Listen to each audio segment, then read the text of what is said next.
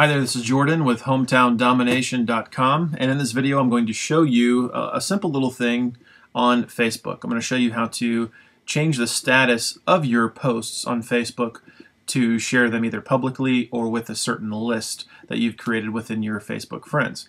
So specifically we want to show you how to make any kind of a post that you share on your Facebook wall or your Facebook timeline, how to make it public so that anybody and everybody can see it.